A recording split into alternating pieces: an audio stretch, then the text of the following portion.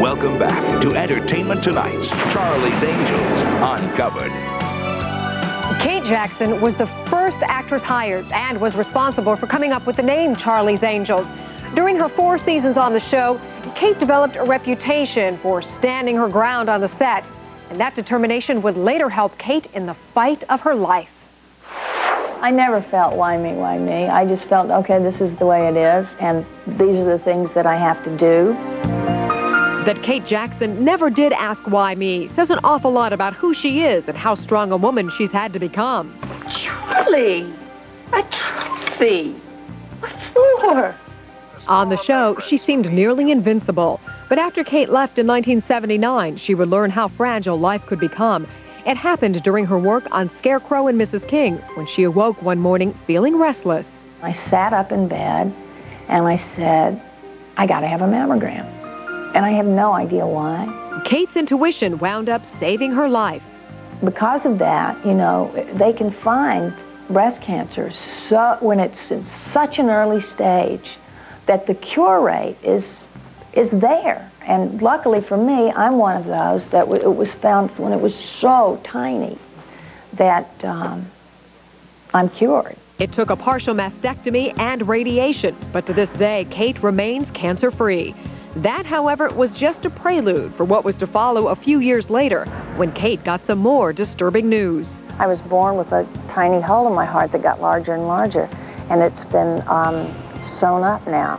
So for the first time in my life, I have a normal heart, and I feel great. This was Kate in 1994, just 6 weeks after undergoing open heart surgery to correct a lifelong problem she never knew she had.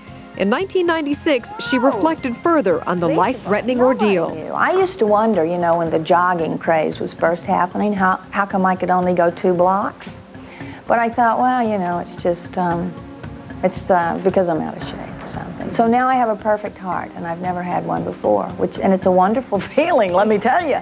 It was while in intensive care that Kate heard from a forceful old friend intent on reaching her. Nobody can reach you in intensive care. A phone call you can't call intensive care and say, hi, Cher did though. You know, they're handing me this phone.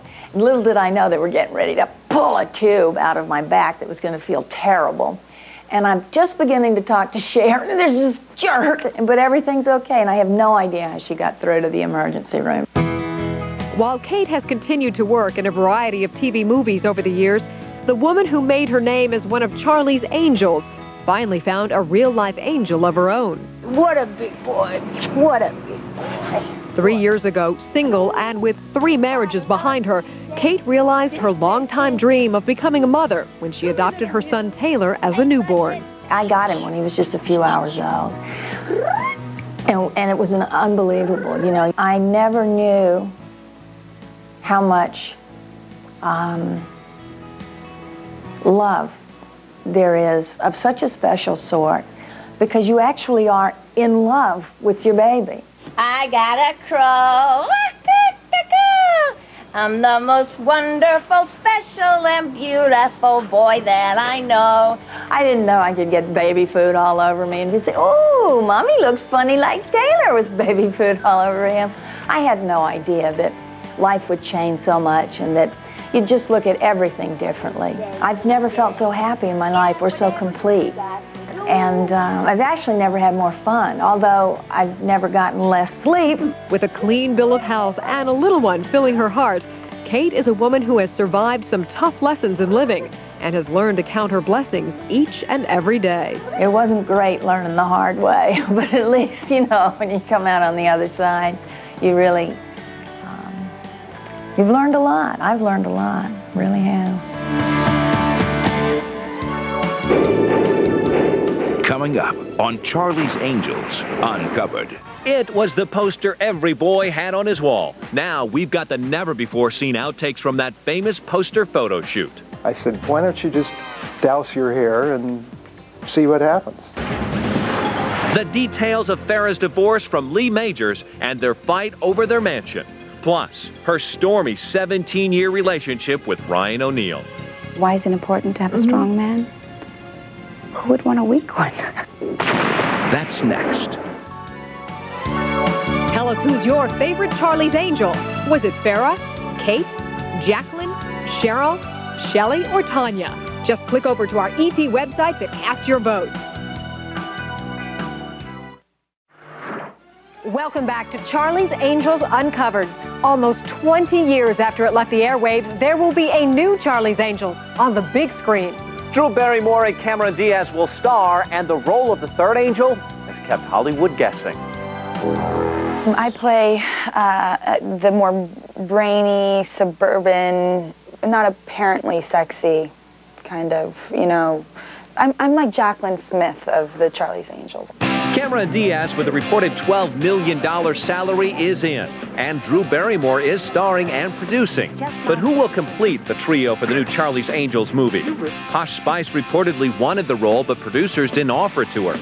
Newcomer Penelope Cruz has been mentioned, and Thandie Newton was said to have taken the part, but has since dropped out. And now the rumored frontrunner is Ally McBeal's Lucy Liu. But whoever it turns out to be, they won't be reprising any old characters. Oh, that's terrific. Well, actually, I think we'd work on it being new angels, but paying homage and respect to the old ones. Two characters are said to be returning in the big screen adaptation. Bill Murray is reported to be close to signing as John Bosley, and John Forsythe told us he would like to return as the voice behind the speakerphone. We're talking, and we'll see. I'd love to do it.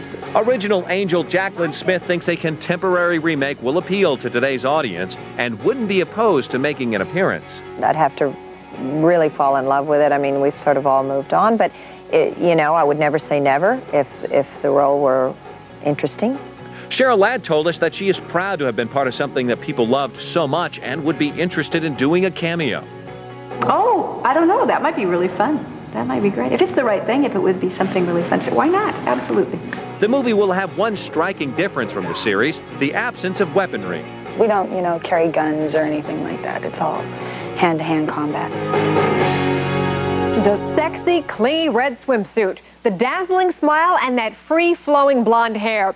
It was the poster that hung on bedroom walls all over the world and made Farrah Fawcett a millionaire. And now we can show you the never-before-seen outtakes. The clingy red swimsuit is famous, but these rare pictures are being seen for the first time anywhere. Photographer Bruce McBroom took these sexy shots of Farrah in 1976, just before Charlie's Angels made its first season debut. She trusted me from past photography. She knew me. She felt comfortable with me.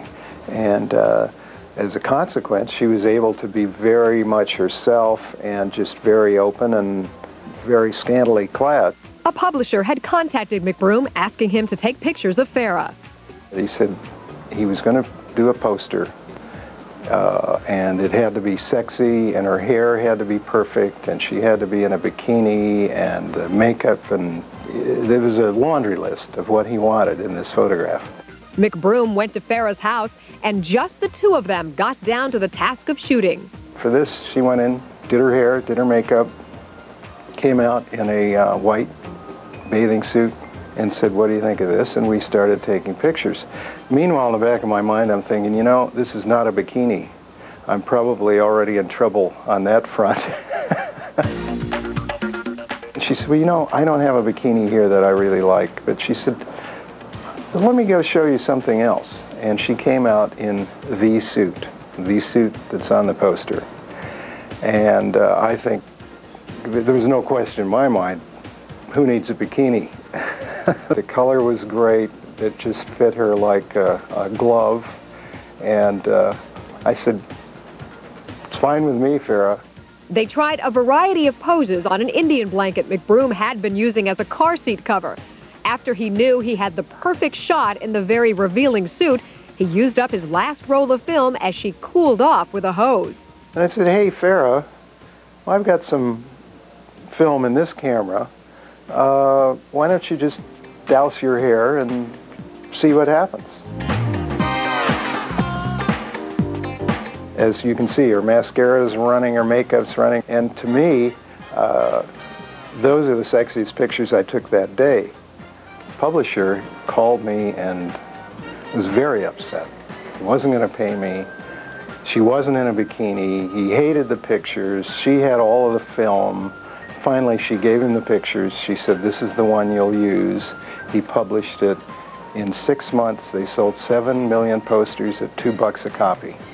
Farrah made millions off her percentage agreement with the publisher, and McBroom says he had agreed beforehand to be paid a fee up front. If anyone had said to me, look, we won't pay you for the poster, but we'll give you a penny a poster, or whatever, I would have said, are you kidding? I need to be paid for this. Later, I worked out that a penny a poster on 7 million would be $70,000. Maybe I should have taken the percentage. Coming up on Entertainment Tonight's Charlie's Angels Uncovered. Jaclyn Smith talks about the obsessive fans who stalked the Angels and how the show took a toll on their marriages. I'm sure you're talking about the divorces that took place. And, the relationships weren't meant to be. And why Farrah decided to walk out on the show that made her a star. That's not me. That's not what I feel that I can do best. Now, Farrah's former manager reveals the secret settlement to the lawsuit. I'll tell you now for the first time. That's next.